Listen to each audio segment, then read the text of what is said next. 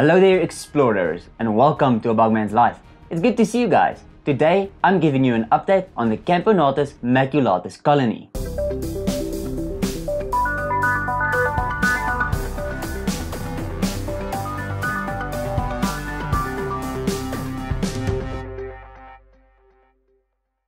I've tried a small experiment with these ants, and that experiment is paying off very well.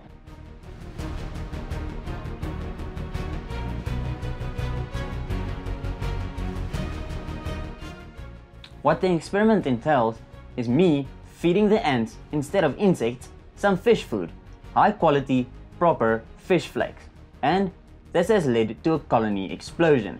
As you can see, these ants now don't have one test tube, but two, and their numbers keep on growing.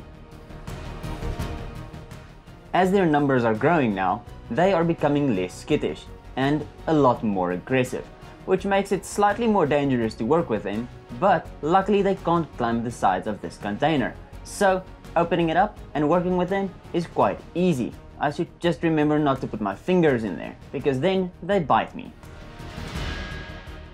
The main reason I'm doing a colony update on this species is because they need a name. They can't just stay the Camponotus maculatus colony. They need a good name that will fit the spotted sugar ant.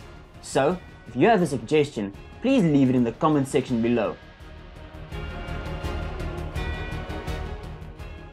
Something interesting that you'll most probably see within this enclosure is that I flipped the petri dishes around, that they're upside down. This is because these ants don't have the ability to climb out of them once they fall in, and that created some issues. I lost 2 or 3 of the ants drowning in the honey. So I changed it and I gave them the upside down petri dishes, which is working a lot better. I haven't lost one ant and the colony is growing faster.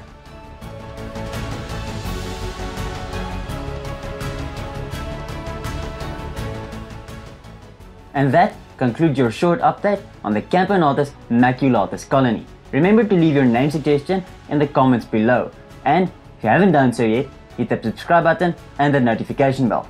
Go explore, discover and share, and we'll see you explorers next time.